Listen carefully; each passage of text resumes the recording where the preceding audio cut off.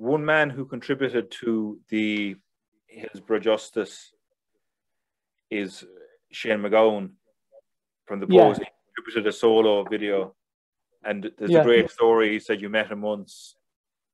I've met him a few times, actually. Used to meet him in a bar called Filthy McNasty's in London, which was a great bar, you know, and I never spoke to him because he was, you know, he wasn't a great conversationalist, let's put it that way.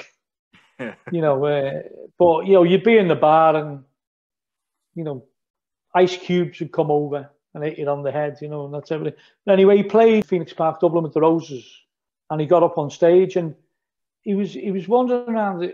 They were doing Brand New Cadillac, I think it was. But they were wandering around the stage and he had a pint. And I seen him by the corner of my eye and that. And I knew what was coming, you know.